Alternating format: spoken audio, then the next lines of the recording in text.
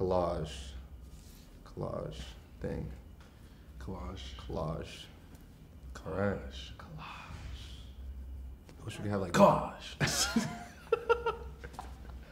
Yo, what's going on? This is Paris, Texas.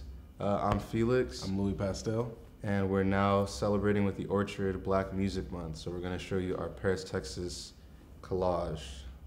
My favorite legacy artist is Michael Jackson, because he just makes pure, timeless music. That shit hard. Damn, That's a good one, you know what I'm saying? I would say my favorite legacy artist? Oh my God, he got a good one, dude. Legacy Use artist. Use that for both of us. My bad, bro. Damn. My dream collaboration would probably be Arthur Russell. You know, I'm already living in the dream. Hey. Because this is my favorite collaboration. Damn, You you making me blush, Dad. Damn, you crazy. That was hard though. That was a good You know what answer. I'm saying? New artist that I mess with, probably Jeremy Crescendo. I really like his music. It's addicting. It's really addicting. I can't stop listening to it. It's messed up. It's an artist from Florida named Lo Shimmy. I just like Lo Shimmy. I think he's really tight. My favorite instrument is the piano. Yeah. My favorite instrument would probably be piano too. Just it's tight. It's cool. It's cool. I don't even play it, but it's tight. It's so tight. It's tight. It's a perfect instrument. Yeah. Like one of the only, besides obviously guitar, but like you can make so many songs with just piano. That's kind of nuts. Yeah. And just solo piano ballads, just like, dang. Chords sound beautiful. Wurlitzer. Yeah. Road keys. They're just tight. Electric piano. Electric piano, yeah, literally, yeah. Rhodes. The roads are crazy.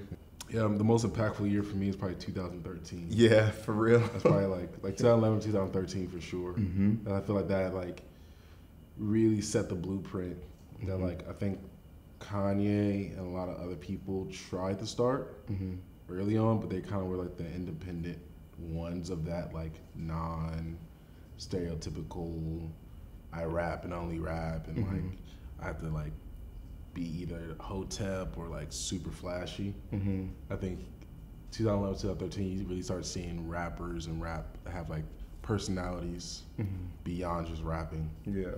Just sonically, it was kind of incredible.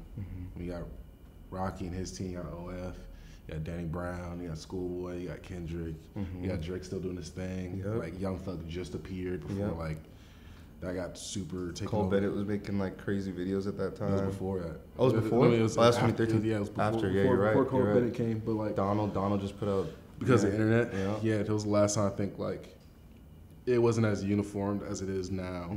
I think now people are like anything that happens like they're jumping on any sound, anything. Right. And I think, exhausting it. Yeah, I think back then it was ground. like you were just getting so much different shit. Yep. And King Cruel was popping. Yep. And like that got integrated into rap really well. Chance just came out and that was crazy. Yep. Yeah, it was like it seemed like it was anybody's game. Right. Yeah. Mac was turning up. Mac was turning up. Yep. Yeah. Faces Earl's came out. Doors came out. Wolf came out. Yep. That shit was going crazy. Yeah, everything was going nuts. That shit was going crazy. Most impactful album to me is, I wish I had two, but I'm just gonna say one. Is a Real Boy by Say Anything. It's a really good album. Is that? You can do two. And Wildlife by Law Dispute. Those are really two really solid albums. I think that was the first time I could see like, and it's not rap, but especially with Is a Real Boy, I was just like, dang, this is like a very angsty white dude without being too like whiny, but it was just like really good writing. Most impactful album for me, probably Because the Internet or Pimp a Butterfly, honestly. Good. Yeah.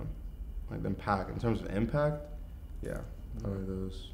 The first album I ever purchased was Downtown Battle Mountain 2 by Dance Gavin Dance. That was the first time I ever bought. Hot Topic. How old are you? You remember? Or like what grade you were in? I was 17. Damn, okay. Yeah, I was 17. The first album I bought, it wasn't with my own money, but it was the physical. First album I bought, it was in summer school. It was Danger Doom. It was either Danger Doom or Black Eyed Peas Monkey Business. It was one of those, but I bought that. That shit is hard, yeah. That shit, Monkey Business go crazy.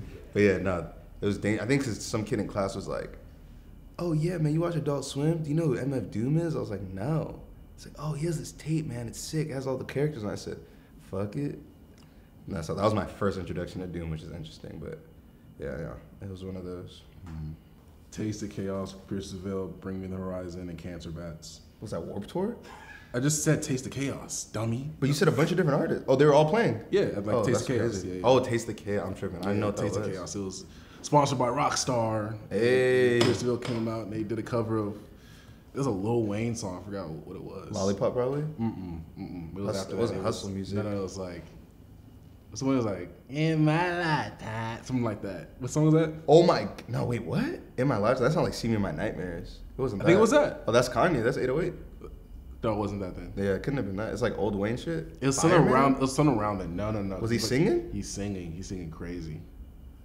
It was something they covered some song like that, and I was like, you can mix rap with rock. Right. It was after that was over.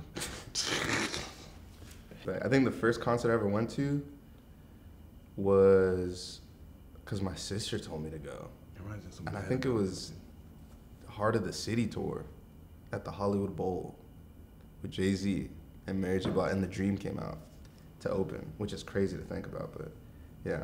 And Jay-Z was skipping songs. He was behind the DJ booth like, no, I don't want to play that one. Like, everybody in the crowd would get hype. He'd be like, nah, next one. I'm like, Jay-Z, are you cutting time? Because you're already late.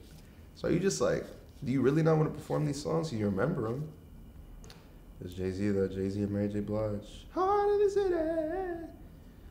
Hove. Do say. Oh shit, yeah. Susie's at Redondo Beach, technically. Yeah. That's technically the first place I ever performed at. Yeah. Yep. Shout out Adrian, the DJ. Adrian, the DJ. And shout out Yusuke. They both DJ for us. Yeah. Yeah. All right. That was the first. We're gonna keep that one short.